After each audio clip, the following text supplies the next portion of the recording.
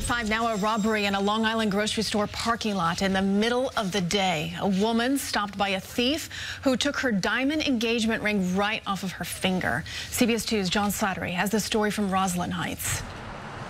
The robbery happened Tuesday afternoon in this parking lot on Roslyn Road at the Long Island Expressway.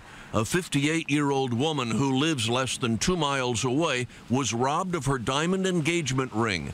This customer, who knows the victim and was in the lot when it happened, says the robber wouldn't let the woman into her car. He wouldn't let her in, and he grabbed her hand. He said, "I want your jewelry," and he took her engagement ring. He bent her hand back. This store employee also saw the victim. She had her ring stolen off her finger, and she was very upset.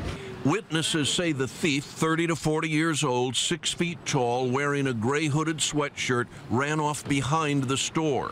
There were a bunch of people in the parking lot that tried to run after him. But the thief got away, leaving customers to wonder about the brazen crime. It's crazy, scary. I shop here all the time. I'm very surprised. It's scary. What can I say? What would happen to me? I would probably scream like all hell. Over the past few weeks in Woodmere on the South Shore, 2 women were followed home to their garages by a thief who took their diamond rings.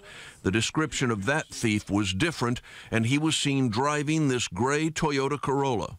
It's a frightening lesson for women with expensive diamond rings. If you display one, you could be targeted. In Roslyn Heights, Long Island, John Slattery, CBS 2 News.